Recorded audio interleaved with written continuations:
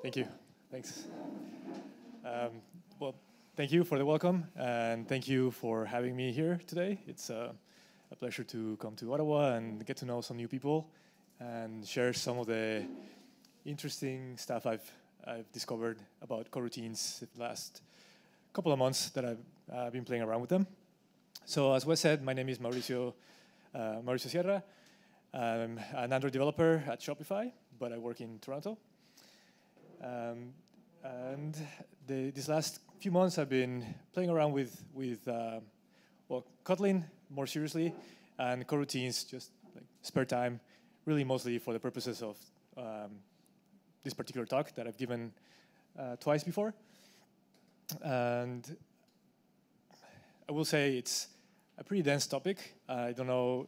I'd like to get a show of hands to see how many people have actually played around with coroutines in Kotlin before.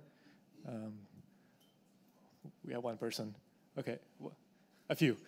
Okay, not a lot. So I'm going to take it slow, and I will stop at the end of every slide or any important concept, and I'll give everybody a chance to sort of collect the thoughts and ask me any questions. If anything's not clear, I will either explain it if I feel like that needs to be explained at that particular point in time, or I may just say we're going to move past it, leave that sort of untied, and then come back to it later if I know that it's going to get explained with something that we'll see further on ahead.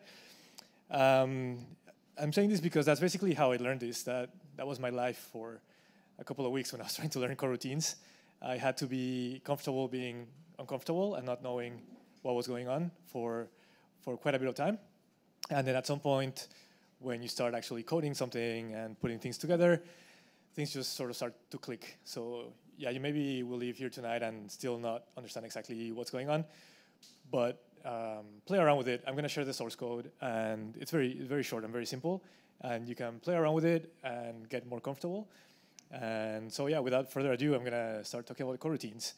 So the first thing I feel like we should do is define a coroutine. Some of you may have seen it in school or in other languages. Some of you may have seen it just as a concept and never actually applied in practice. So the first thing we're going to share with you is a definition of coroutine that is in The Art of Computer Programming by Donald Knuth. Not that anybody really has read that book, hopefully, but if you're brave enough and have gone through it, then this is the definition that you find in there. And it's actually not defining coroutines directly, it's using subroutines to define coroutines. It uses subroutines because that's what you're all very familiar with, right? We use it every day. Every time you declare a function, you're defining a subroutine. And so a subroutine implies this concept that there's a main routine. So you have a main routine that calls upon a subroutine. And there's this sort of master-child relationship, right? Master-slave relationship. So that's exactly what Donald Knuth does here. He says subroutines are special cases of more general program components called coroutines. And then he contrasts subroutines and coroutines and says that the relationship between coroutines is completely symmetrical as opposed to the asymmetry that exists between a main routine and a subroutine, right? So again, this is still very abstract. I'm going to explain it with some diagrams, but the main concept here is that a coroutine is basically two routines that collaborate with each other, as opposed to calling a routine, waiting for the result and resuming. Right, Donald Knuth. So we just talked about subroutines, and I'll put it in context. So at least maybe this will help you understand my poor diagramming skills. But you can think of your main routine, calls a subroutine, whatever you want to call it. The subroutine executes, runs to completion, returns a value or void, and then control resumes on the main routine, and it continues execution. So that's what we're all very familiar with. There's nothing new here. And now we move on to coroutines. On purpose, I named them something else. I didn't use main at all, because we want to talk about this symmetry that exists. We just have two coroutines. We have coroutine A and coroutine B. And I've also not used the term call or return. I've used resume and suspend. So a coroutine will suspend itself, and it will yield control to another coroutine, or it will explicitly resume another coroutine. And this is what coroutine A is doing here. And you can see that when coroutine B, after it's done some amount of work, it suspends itself as well and resumes coroutine A. But it doesn't end there, right? It keeps going. And that's because then coroutine A can actually go and invoke coroutine B later on. And that's the concept behind coroutines. That's really, I guess at an academic level, an abstract level, that's what a coroutine is. And then we're gonna move on to Kotlin and Kotlin's implementation of coroutines. And you're gonna say, wait, like there's nothing like what you said at the beginning. And that's because it's subtle. Like it's there, but it's sort of behind the scenes. And then what I'm gonna do next is just explain what Kotlin has done with coroutines, how they've implemented them, how to use them, what are some common uses for them, the benefits, why you would ever want to use them. And if we have some time and you guys feel like it, maybe we can try and tie it back to this, but that may be a little too much at the end, so we'll see. So as I mentioned before, we're going to talk about why use coroutines, and this is specific to Kotlin now. Why would you use a coroutine in Kotlin? Well, it's once you wrap your head around it and once you start looking at it in actual code, you'll see that it's a different way of writing asynchronous code, and it doesn't block the thread of execution of your code, and you can express it in a way that's easier to understand. It looks more like a sequential program. There's not a lot of callbacks, which is my next point. It helps you avoid messy callbacks that some people refer to as callback hell. I've also touched on this a little bit. It expresses asynchronous flow sequentially. It's a way to look at asynchronous execution in a sequential way. And another very interesting point is that coroutines in Kotlin are very cheap. So you're not spinning off a new thread for every coroutine. You can run multiple coroutines on the same thread. And that means that there's no context switching across threads. And therefore, you can run a lot of computations on separate coroutines without switching threads. And it's a lot faster. So I'm not going to go into a lot of detail on this point and show numbers, because you can Google that and you'll find a lot of articles that have done benchmarks. Basically things that if you spin off 1 million threads and each thread all it does is return an atomic integer, and then you want to add them up, with threads maybe it will take hours, and people have gotten tired of just waiting for them to finish. And with coroutines, it can take you less than 10 seconds. So it's very cheap for things where you just want to execute a small job in a separate thread, and you don't want to spin off. Sorry, you want to execute a job asynchronously, and you don't want to spin off a new thread. So before we get into this, the next concept, are there any questions about the motivation of coroutines or anything that I've explained so far? No, okay. So I'm gonna move on to some concepts now, and we're gonna get into code really soon. So just hold on. Okay, the first thing I want to explain is suspendable computation. So suspendable computation is a term for a block of code that executes without blocking a thread. So here it is, non-blocking code that can be suspended and then resumed later. This is an important concept because it's really what a coroutine is. When we start a coroutine in Kotlin, it's a unit of suspendable computation. And the main thing here is that it can be suspended and then resumed. And here we go, the first little piece of code. This function called create coroutine, it's in Kotlin's coroutine library, and that is the basic way to create a coroutine. We're going to look at some higher level functions very soon, and you will rarely, especially when you start playing around with this, you will rarely use create coroutine directly. You'll be using it indirectly through some higher level functions. But create coroutine is sort of the basis of any coroutine library code.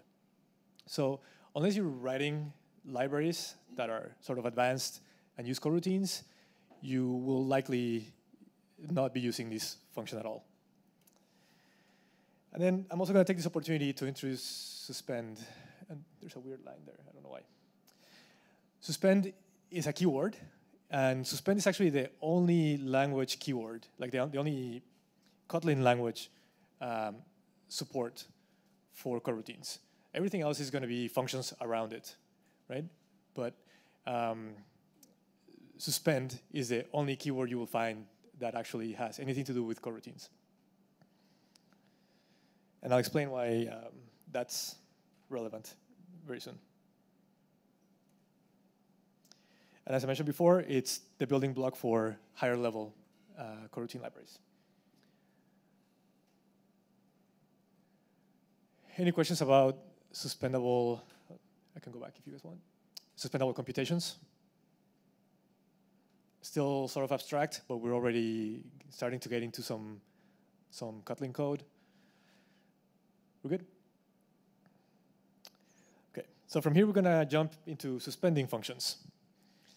So suspending functions is now getting closer to what we're actually going to write when we're using coroutines.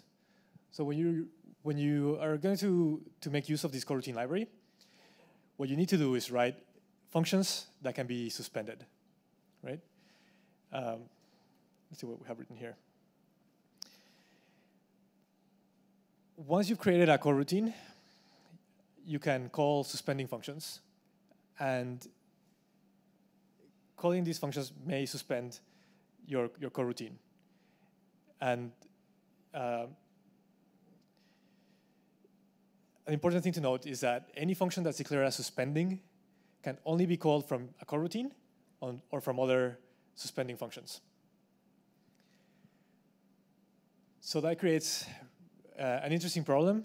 A lot of you may be thinking, well, how do we even then start running a suspending function, right? Like, if we can only call it from a coroutine or from another suspending function, then how do we get there?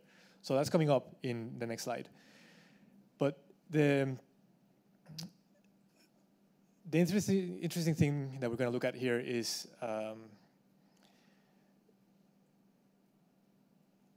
our blocking code, the code that you normally, in asynchronous programming, the code that you would write as blocking code and that you'd want to execute in a separate thread, the analogy is that, really, in coroutines. That's your suspending function, right? So you write code that's going to take a long time to execute and that you want to suspend and let something else run, and then resume execution once it's ready. So it's the same idea, but what's really interesting is that it doesn't actually block your thread of execution. It suspends the coroutine, but doesn't block the thread of execution. That's sort of confusing. Questions? What happens if one of the coroutines changes the value, but the other coroutine already working on it? What happens? What happens if one of the coroutines changes the value that one of the coroutines is working on it? So this one has a block of this one. So this one will be suspended. Right. This one is suspended because this one is working, right? So the question for everybody, I don't know if anybody heard, what happens if a coroutine modifies the value that another coroutine has access to? And the answer is that it changes it. Yeah, they both have access to the same scope, and they will change it. Computations I've done on the old value, and then you're going to suspend this guy, start value, but now he has all the computations already passed. Yes. So what happens? You get access. You've basically changed the other value, right? Your value has been changed under. Yeah, but some subsequent computations have happened to the old value of this item, and this one changing. So we have to take this coroutine that have been suspended, have to take the new value and repeat the computations again. I think this I don't. scenario is referring to is that basically you get two coroutines and you have a global. The global is accessed from the two routines. And basically what you're going to have to do is you're going to have a race condition where one value is being changed while the other one's at, there's two contexts. One gets suspended, the other one's changing the value. The other one comes down, resumes, and then sees a different value than what was before. I think that's the scenario he's referring to. Yeah, so in this case, So something's changing from under you while you're yeah, so in this case, executing. the coroutine will be reset again. Yeah. So I mean, you have the same situation as what you would have with non-thread safe variables, right? It's the same idea. I haven't actually written any coroutine code that runs into that. So yeah, we're staying pretty basic right now, and it's a really good question. I don't know what will happen, but I mean, I think it depends on the actual code, like what the actual code is doing. The results will be, I'd say, unpredictable, but Usually how it'll. you avoid that is usually when two routines start like that, they just pass in by value. So basically you get your own local copy. And usually within multiple threading, multiple environments would have competitive things like that, is that usually it's passed in by value, so you have your own copy. So then when you spit out the results, it has no side effects. Usually that's what it is. It's passed in by value, not by reference, where you're actually referring to the same memory location. Yeah, it's passed in by value. Is there any lock and unlock mechanism in this technology? Pardon me? Lock and unlock. You mean protecting access to variables?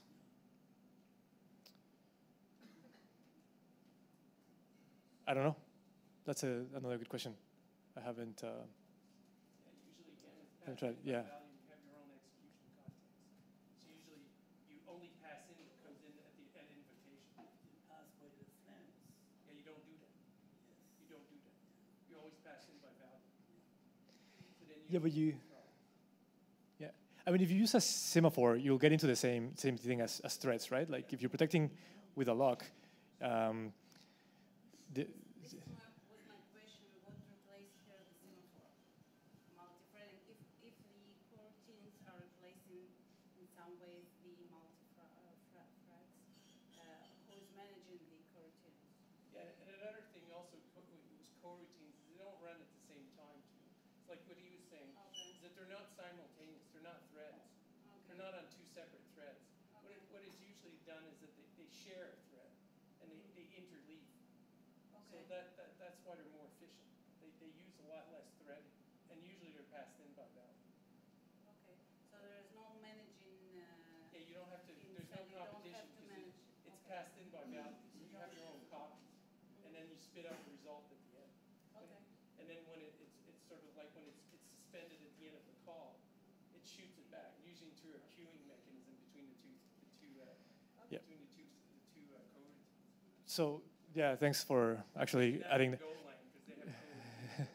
Yeah, thanks for adding that. Actually, that's sort of what confused me a little bit at the beginning because it's the same thread, right? Like they're running on the same thread, or at least what we're going to look at right now. It's the same thread. You can get into more advanced implementations where you have separate threads, but we're looking at coroutines as units of code that are running on the same thread, and like you mentioned, you can't have them executing at the same time. Like you've defined very well where one coroutine suspends and the other one resumes.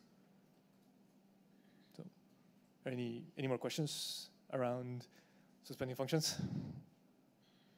And when we get to the end and we are actually running the code, we can play with some of those examples. Okay. So what I'm going to do here is introduce some code. It's basically a scenario that we all do very frequently. So I've the Meetup service, the Meetup page that we all use to sign up for these events, it has an API. And so I thought, why don't we write a simple app that, if I give it a token or I log in, it can fetch the user and fetch a list of all the meetups that this user attends or is interested in. So that's a very sort of common use case that we all have to deal with. We connect to an API, we make a request, and once we have the result from that request, we need to make another request to get more information, right? So we're going to have two endpoints, and we can't call the second endpoint until we get the result from the first one. So that's the scenario that I propose here, and that's the code that we're going to be looking at. And so to introduce suspending functions, I am going to show you the first very simple function here. It's called fetch current user, and it returns a user object. Again, all it does, it goes to an API object that I've declared somewhere else in my class, and it says, give me the current user. And what I want you to notice is the suspend keyword that goes before the function declaration. So that's what's telling the compiler that this is a suspending function.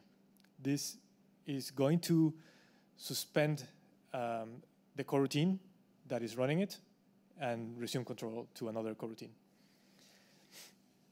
And there's a very subtle point here that I'm just going to bring up now so that I can clarify it a little bit later, maybe in the next slide. I've sort of implied here that our get current user function in our API is also suspending, right? This works because I'm in a suspending function. Fetch current user is a suspending function, so I can call a suspending function, as I mentioned right here in the first point. And that's also why we can return the user object. We're not returning a promise or a future or an observable or anything like that. We're actually returning the user. It's been fetched from the API at that point when we return. Any questions about this function? I think it's pretty straightforward. Yep. So every coroutine has a suspend function, or it's I don't have to write to each one the suspend function, or it's mandatory? So if you want to have code that will suspend, that will be able to suspend the execution of a coroutine, you need to declare it as suspending. It's not mandatory. If you in your code you're thinking about suspending something, you're writing it, and if it's not, you're not writing it. Right. Yeah. The only thing that's going to happen is that if I didn't put the suspend function here, and I'm calling an API that has a function that's suspending, it will give me an error. The compiler will say you can't do that. You can't call that. And we'll get into a good example of that very soon as well. I'll also show what we can do later on if we don't have control over our API. We may be using a library like Retrofit that doesn't actually produce suspending functions, right? It won't deal with coroutines yet, but I hear Jake Wharton's working on it. But if we, let's say, are using an API class that we didn't write and we don't have control over, then I'll show what we can do to make this still work. Okay, so now, as I mentioned before, we want to start a coroutine somehow so that we can run these suspending functions, right? I said we can't run the suspending function from a non-suspending function. So we have to start a coroutine so we can actually do this at some point. And earlier on, I talked about the create coroutine function. And I said there are higher level functions that help us create these coroutines. And that's what we're going to look at now. So the first thing I'm going to show you is this code that looks pretty trivial. I've introduced a fetch current user function. It returns a user. I assign it to a variable. And then once I do that, I say, well, I'm going to update my view, some property of my view with the user information. Probably take the name and put the name somewhere in a text view. So this is going to work, right? Fetch current user is a suspending function, and we're in onResume inside a fragment. So onResume is not a suspending function. So this is very quickly going to give us this error. This is what you'll see, and you'll know that you've messed up something in your code. So straightforward. Suspend functions are only allowed to be called from a coroutine or another suspend function. So again, we get into this problem. How do we even get this started? And so there are these things that I don't remember if they're explicitly named adapters, but that's the best way to think about them. They're like adapter functions or builders, if you will. So these are these higher level functions that call create coroutine and start a coroutine for your suspendable computation, for your suspending function. And these basic functions that I'm going to go over, and this is really the rest of the presentation, are in the coroutines core library. The three main ones that I want to talk about today are launch, async, and run blocking. So we'll go in order, and I'll explain the differences between them.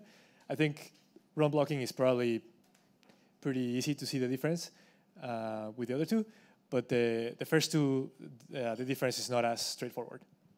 So we'll go through each one, and we'll look at some examples of how I use them in this very simple application that I've created for our meetup, and hopefully we'll get working up.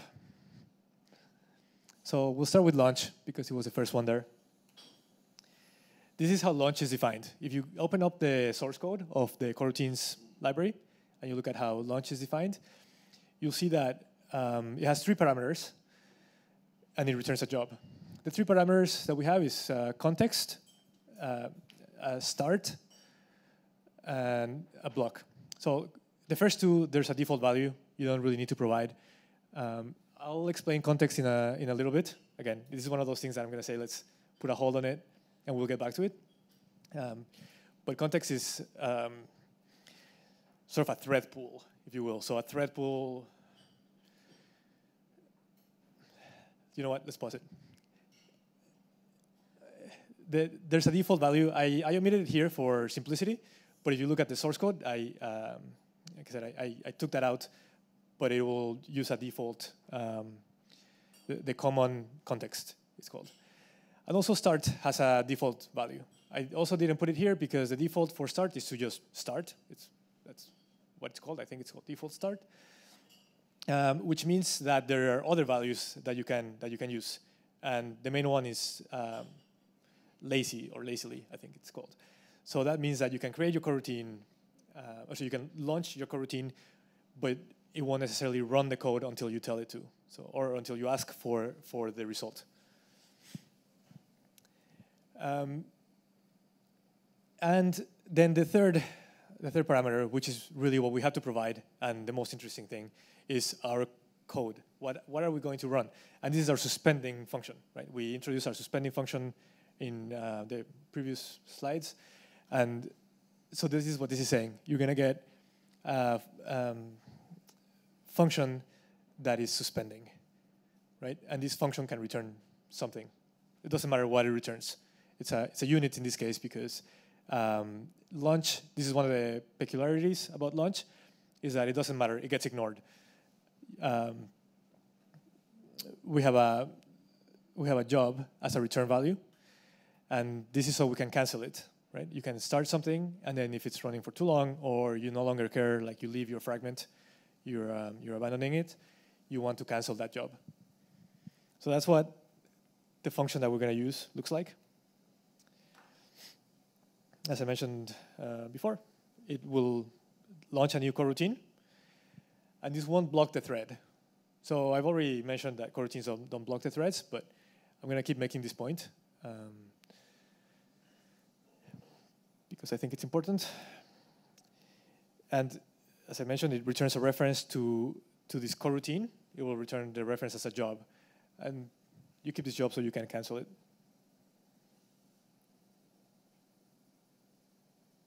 There you go. You can cancel. And I mentioned also before that it will start immediately by default, but you can start it lazily. And again, a very important thing about launch is that it doesn't have a resulting value. So it's when you want to do some work, but you don't care about the result of that work, right? All you care about is that you can cancel it and that it completes at some point. Are there any questions about launch at all? No. Okay. So I'll move to async. Oh, never mind. I'm going to move to an example first. I think before I showed you an onResume function. Yeah, I showed you the onResume function that was going to call a suspending function, but it was going to give us an error when compiling, right? So this is how we resolve that problem. We use launch. And I created this other function now just to make things simpler. Our suspending function is going to be called populate data, and it'll be tasked with calling the APIs and updating the views. So it's going to make the 2 API calls. It's going to update the views when it has enough data. And because it's suspending, then we have to put it in this launch block, right? I said ignore context in the last slide, and now I'm going to tell you about context again. If you see that UI parameter in there next to launch, that's a context. And UI is a special context. It's an Android context. So there's a special library for coroutines in Android, and the main functionality of that is to provide us with a UI thread kind of thing. So this is our UI context. It's really interesting because if you notice, I tell it, launch it in the UI context and run the suspending function, right? And I'm not switching between threads and the UI, so between background or asynchronous computation and the UI context. I simply say, run this in the context of the UI and do what this function does. And yeah, after async, we're going to get into the implementation of populate data. So yeah, that takes us to async. So async looks very much like launch with a couple of differences. One is that it's parameterized, right? So we no longer have unit as our result type from our suspending function.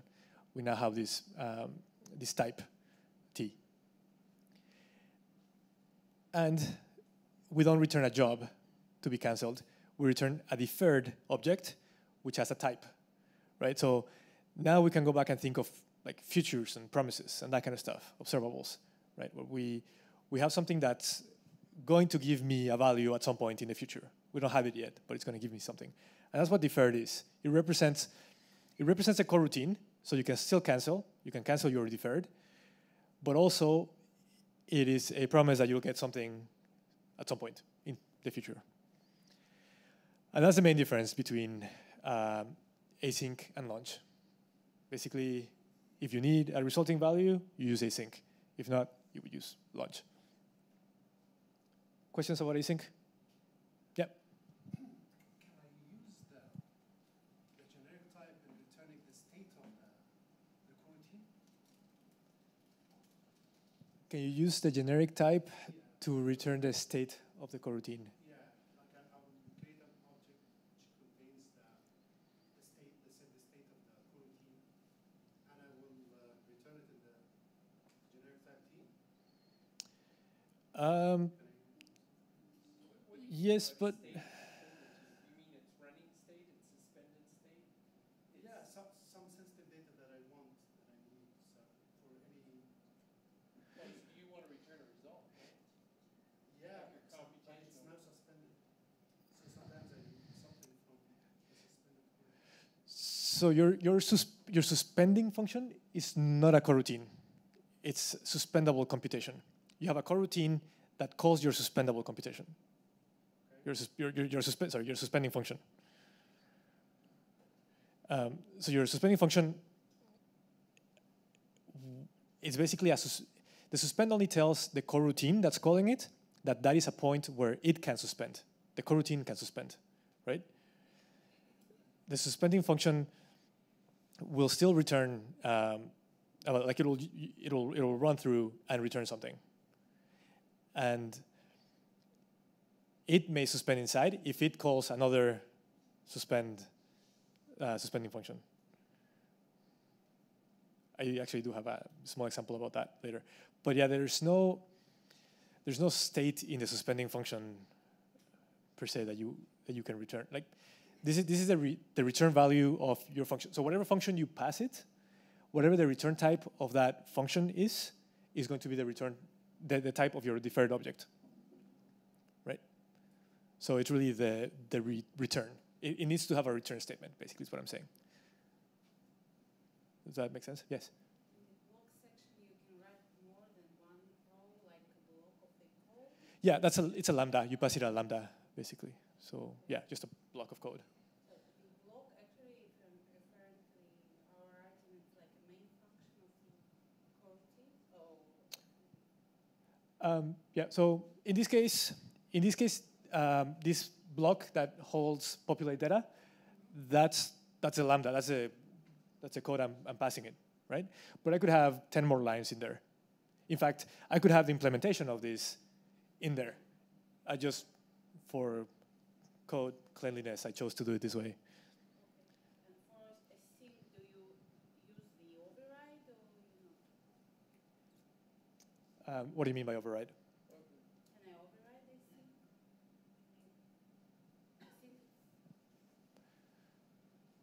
So async is a library function. Yeah. So you can create other functions that start coroutines. Yeah, I mean you can come up with something similar to this. I'm not very creative, but yeah. Okay. Are there any? Essentially, your suspends are like marker interfaces. Yeah. They identify something that can be co-routinable. Yeah. And you can actually see that. It's a function that can be in a coroutine. It's a marker interface. If I go here to my activity, no, where's my fragment? Oh, it's very small. You probably can't see it. Yeah. View. Presentation mode. I just don't know if this is going to show the markers. Oh yeah, it will. And okay, so I was going to show this later, but I'll just get ahead just so you guys can see what we're talking about. This is what I was just showing you before, this piece of code here. Right next to populate data, you'll see there's a marker here. It has an arrow with a squiggly line across it. That's saying this is a suspension point. That's very important, not just visually for the developer, but for the compiler as well. The compiler needs to know where the suspension points are, because that's how coroutines are implemented, right? That's how it will determine which continuation objects to build, so it can actually suspend and then resume computation later. So we got a little bit ahead here, but just wanted to show you that. Yeah. What I understand now that the spend it's a static points in the program that you develop. Yes. It's static points Well, that you determine this point suspend, this point suspend. yeah. Whenever you make a call to a suspending function, it's telling the compiler the coroutine that's hosting this may suspend at this in this point. It won't necessarily suspend, but you're telling it this is a point where it could suspend. Could the Android operating system can override this suspend? Like before this suspend point, it suspended the coroutine?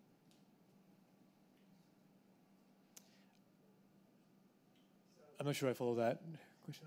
The suspend here doesn't mean that it'll actually suspend something at this point. It's not a point. It's just like a keyword that Kotlin gives you to say that this block of code is suspendable by a coroutine. That's all. And then the coroutine decides whether to suspend it or not, and when to suspend it and when to bring it back. Suspended by another coroutine. The coroutine that calls that block. Let me go back again to this slide. Okay. So our coroutine is not populate data, right? Our coroutine is the block that hosts populate data, right? Let's say I had a log statement before populate data and a log statement after it, just because those are the simplest statements that we can come up with, right? The compiler will know that everything in those two brackets is a coroutine. So that's the coroutine, right? And it'll know that that coroutine has one suspension point. And the suspension point is at the call to populate data. The log statements won't suspend it, right? Like, unless we declare some log library that suspends, but let's not do that. But if you just use plain log statements, then that's part of a coroutine that doesn't suspend, right? The compiler knows this will not suspend. But I may need to suspend this coroutine. Again, the coroutine is everything from here to here, right? So it'll say, this block of code is a coroutine, and it may suspend at this point in time. That's the only point this coroutine may suspend at. At the entry. At entry. At the suspend entry. Yes.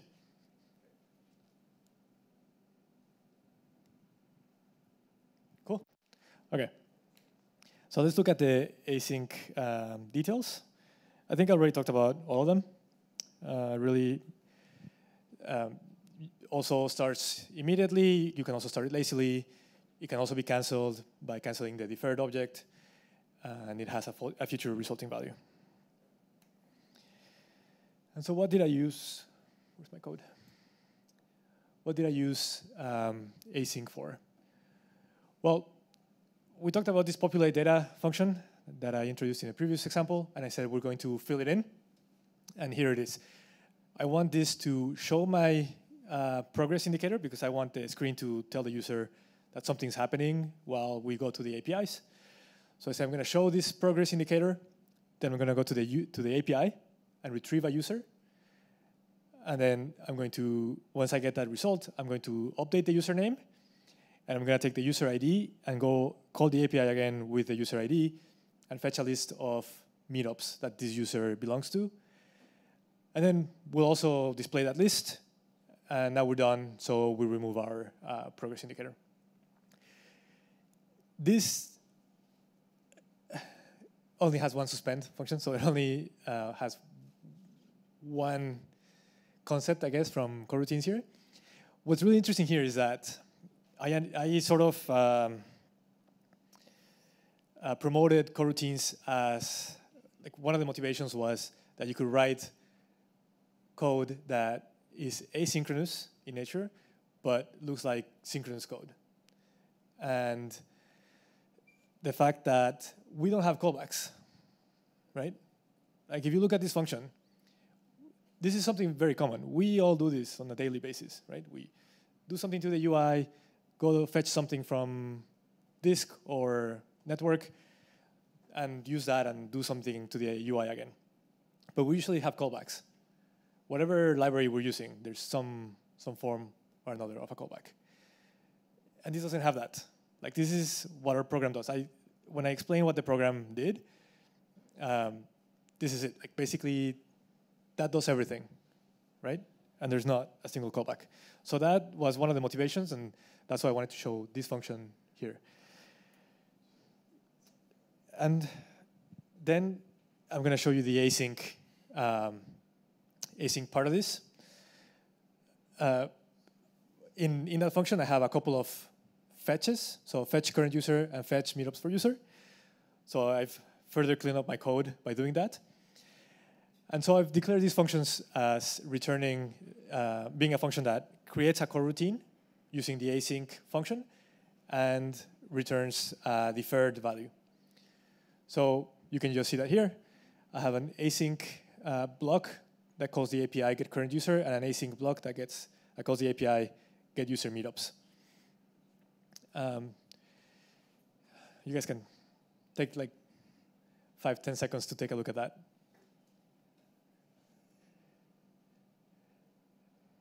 Now you should see that something's wrong here, because I told you that async would return a deferred with a type, right? And I'm taking that and I'm assigning it to a variable that I called user and a variable that I called meetups. So I've actually kind of cheated when I introduced the populate data, because we need to do these things. Okay. So let's go back to the suspending function. Await that I've just introduced and that I'm going to go into detail later. Await is a suspending function, also in the coroutines library. So if I were to look at this code in Android Studio again, I would see that arrow with the squiggly thing right at the two assignment statements where I do user is equal to fetch current user and meetups is equal to fetch meetups for user. What does that mean? That this suspending function, the main suspending function that, as we were talking about before, a suspending function can call another suspending function. In this case, it's calling the await suspending function. That thread of execution, or that coroutine, can suspend there in the await. And if you think about it, we have to. We have to suspend there because we're waiting for something, right? If we didn't, our UI would be blocked. In fact, Android would kill our app because we're doing networking on the main thread. So we're going to await in a little bit, but I wanted to show you that, and I think it will reinforce the concept of suspending functions, right? The fact that we have this thing that's synchronous, if you will, in the nature of the code, the way we've written it, but actually is suspending at certain points in time. Any questions about this code sample? Can you just, sorry, come back again about the await, what it's doing exactly? Await, okay, so await is a function on deferred, right? Remember that our fetch functions are returning a deferred. They're not returning a user, they're returning a deferred object of type user. So what that is basically saying is, wait for this deferred thing and give me the actual object. So it's basically waiting while you go to the network and come back and parse and do all that stuff that you have to do, and you get an object back, right? Wes, do you have a question? Yeah, I was just wondering, like, if you are doing network stuff with a coroutine runner, but like on the UI thread, how does it know that it's like okay to do networking stuff and like pause for a bit? Or are you going to get to that? No, it's dark magic. It actually kind of is. I have yet to find exactly how it knows. Because we've told it that it's a suspending function, it won't run that inside on the UI thread. Yeah, it's. I saw it a couple of months ago. I went through the source code of the Android coroutines library, and really, all it's doing is switching back to the main thread. It has a handler, so that UI object that I talked about in the previous slide, it has a handler, and it just switches back and forth. And exactly when it does that, I can't quite remember, but yeah, I think for the purpose of today, it's magic. I hope everybody's okay with that.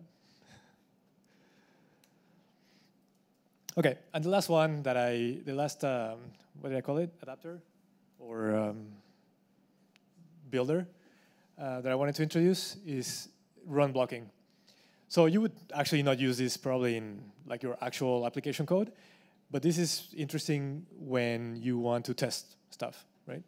Again, asynchronous code becomes a pain when you want to test things because now you have to make your tests wait for stuff, and you don't want to introduce callbacks in your tests.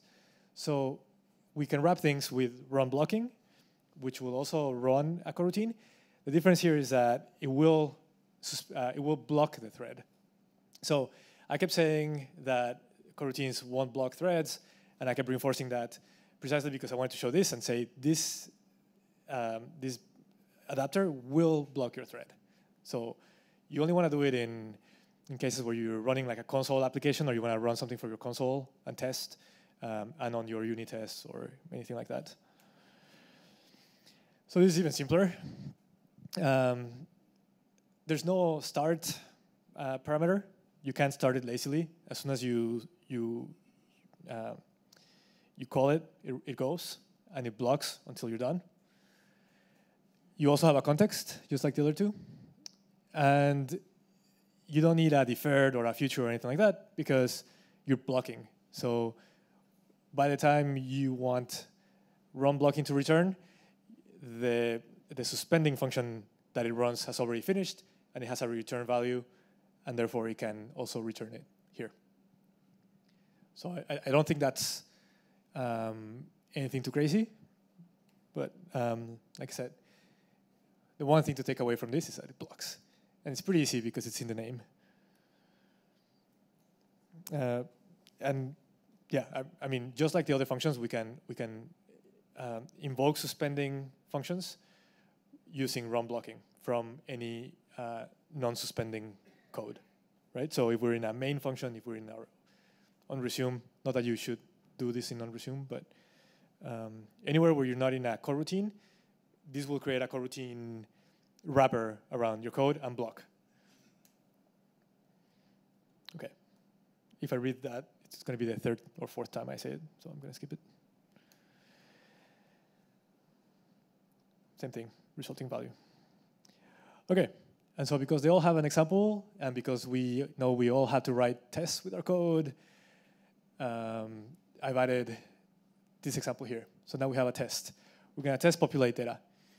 Right, it's a very simple test, and it's actually not even complete. It's not exhaustive, but the interesting thing is what I was telling you before, that we can use it to wrap a suspending function and something that we know is asynchronous and it's going to take a while. And we just wrap it, and then it makes the testing thread block until it's done. And then we can verify that the interactions that we wanted to happen happened. And that's it. So that's how we would use run blocking. Any questions about run blocking? So run blocking would be an example of making something that's asynchronous and difficult to test, then run in a sequence so you can make it more testable. Right, exactly. Yeah, it bridges that gap. And that's why I thought it was interesting to also introduce this one. Okay, so we're back to await. I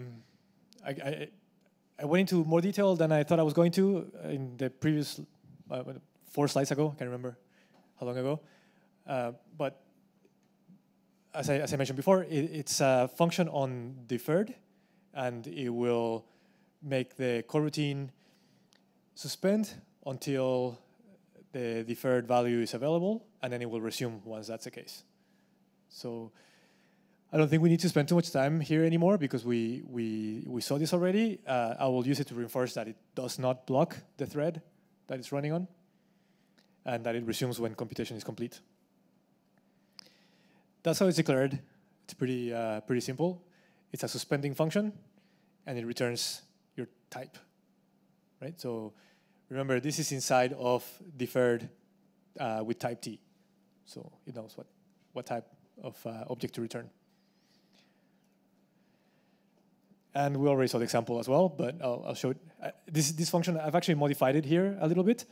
If you remember a few slides back, our fetch functions, so our fetch current user function and our fetch meetups list function, they used to return a deferred object with a value or with a type. I've changed it a little bit just to have a fresh example here, really.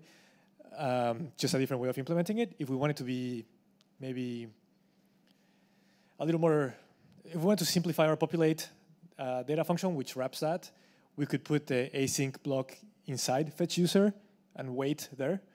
And since it's already a suspending function, that's completely okay to do that. It depends on your style. You probably want to call it out explicitly. The other thing I wanted to do with this example is, I don't know, like half an hour ago, I think I promised you that I would show you a way to make your API calls suspending if you didn't have control over your API code, if you were just using something somebody else wrote. This now doesn't assume that our API is a suspending function, right? Our getCurrentUser, it no longer has to be a suspending function. It has to be a block. Well, yeah, it makes sense for it to be a blocking function here because we wanted to return the actual user object. But it's no longer has to be implemented with coroutines. Did that make sense? Yeah. Any questions about await? Okay. And so I'm going to introduce one last function. It's called delay. And delay, it's sort of like a wait, but you're not waiting on anything. You're just delaying. So the best analogy here is thread.sleep, right? I have a confession to make. I didn't actually integrate into the Meetup API. So when I was testing this, and when I show you the code, the best way for me to test things was to introduce some artificial delays in a mock API class. And so I used delay, right? And I think that's the code I'm going to show you here. Yeah. That's sort of what I did. I created a mock implementation of my API. My suspending function, it'll delay 1 second and then return something. It helped me get my point across. And yeah, if you wanted to write some testing code as well, you probably don't want to end up hitting real servers. You want to mock your API. So this helps you sort of simulate that network delay. Very straightforward. Like I said, it's like thread.sleep, but it doesn't block the thread. Instead, it suspends the coroutine. So it's exactly the coroutine equivalent of thread.sleep. Questions about delay? I don't see any. Okay. Okay, so I'm going to start wrapping it up soon. I'll just make a few notes about this whole coroutines stuff that we've been looking at. It's available as a library. The module name is Kotlin X-coroutines-Android. Oh, sorry. This is just the Android module, and I was talking about the UI context. So all the coroutines are available as a separate module that you need to include in your Gradle file.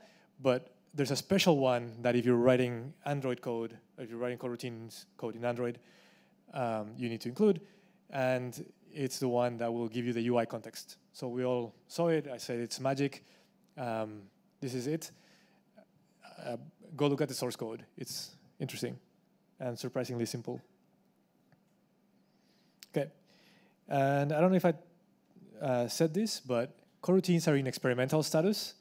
That means that they're not finalized yet. The design hasn't been completely proven by the development team. They're pretty stable, but there's still, there's no guarantees. So they were only introduced in March of this year, so in Kotlin 1.1. Yeah, the implementation is different from other languages that use something like this. Like C# has the same concepts of async and await. And the implementation is different. It hasn't been proven, so they want to experiment with it and gather feedback from developers.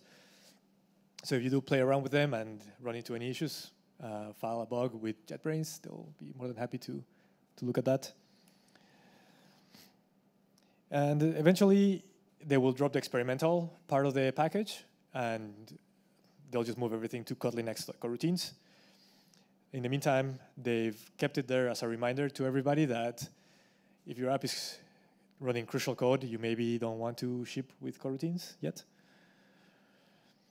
And if you don't add this to your Gradle file and you use coroutines, you're going to get a warning. So if you want that warning to go away, just add this block of code and it will leave you alone.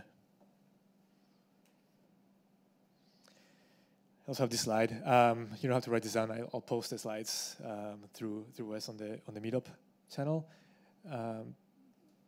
But these are some of the blogs or videos, talks that I found really interesting and really helpful while trying to learn it.